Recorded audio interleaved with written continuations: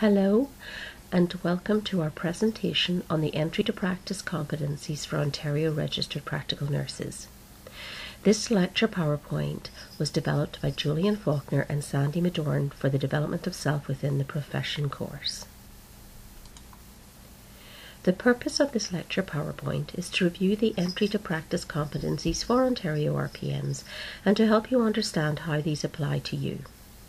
The learning objectives for this concept are to identify the 9 assumptions for all new graduate practical nurses in Ontario, to state the 10 expectations for which entry-level RPNs are held accountable, to identify and list the 4 competency categories, and to explore the 121 competencies, to apply the decision-making practice framework to one's own practice, and to define key terms related to RPN practice.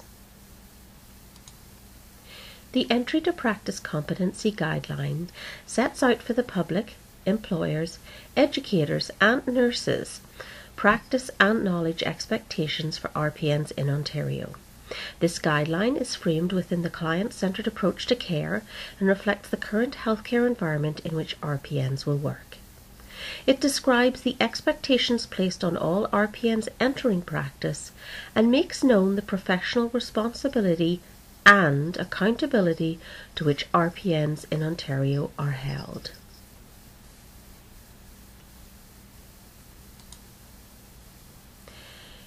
This guideline is based on 9 assumptions about the practical nurse entering practice. These are stated on page 3 of the document. Page 4, under the entry-level RPN profile, lists the 10 expectations to which each nurse will be held accountable. There are 4 general competency areas: professional responsibility and accountability, ethical practice, service to the public, and self-regulation. Within these 4 categories are the 121 specific competencies. Competencies number 1 to 62 describe professional responsibility and accountability. Numbers 63 to 83 state ethical practice expectations. Service to the public is listed under numbers 84 to 102. And self-regulation is stated in 103 to 121. Each of these competencies is equally important, and more often than not, nurses will engage in a number of these simultaneously. Each of the 4 general competency areas, professional responsibility and accountability, ethical practice, service to the public, and self-regulation, are organized into subsections. Each section reflects a category in the nursing process, that is, assessment, or planning, or implementation, or evaluation. The College of Nurses of Ontario states that knowledge can be equated to assessment and knowledge application to planning, implementation, and evaluation. The client, nurse, and interprofessional healthcare team work collaboratively. The client is always central to the team. When applying the competencies, it is important to understand that each competency is no more nor no less important than any other. To provide safe, ethical, and competent care, the RPN will apply many of the competencies simultaneously. The client, nurse, and interprofessional Each RPN is responsible for assessing and understanding his or her own level of competency when caring for clients.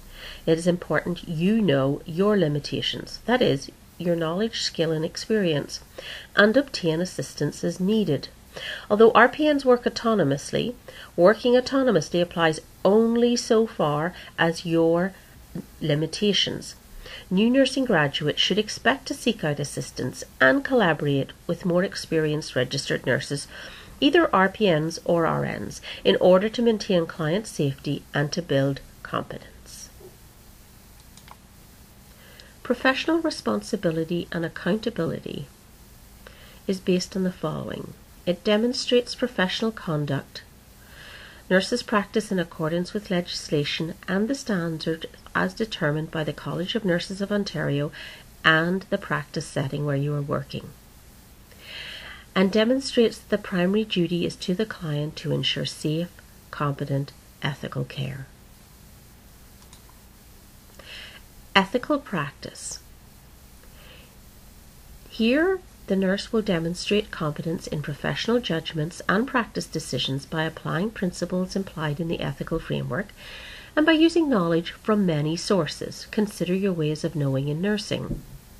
Engaging in critical thinking to inform clinical decision-making, which includes both systematic and analytical processes, along with reflective and critical processes. Establishes the therapeutic caring and culturally safe relationships with clients and healthcare team members based on appropriate relational boundaries and respect.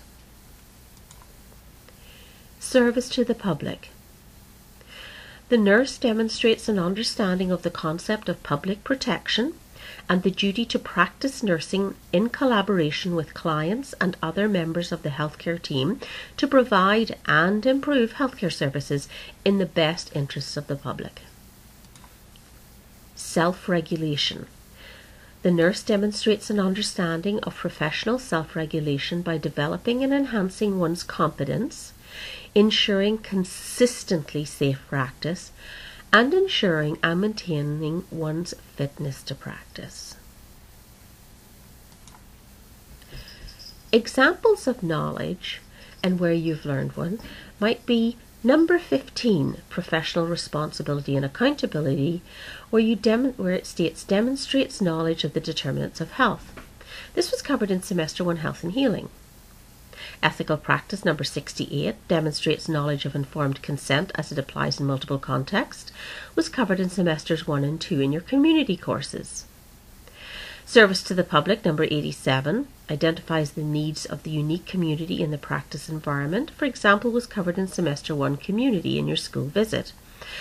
And self-regulation number 106 uses the standards of practice to assess one's competence to identify gaps in knowledge, skill and judgment and attitude by evaluating one's practice, has been covered every semester when creating your learning plan.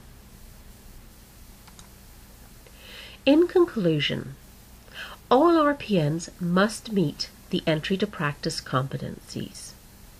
If an RPN is unsure about competence to provide care, he or she must obtain assistance as well as developing a learning plan for obtaining competence. And finally, knowledge of scope of practice as well as personal limitations such as knowledge, skill, experience and attitude is vital. At this point, I would like you to complete the worksheet provided.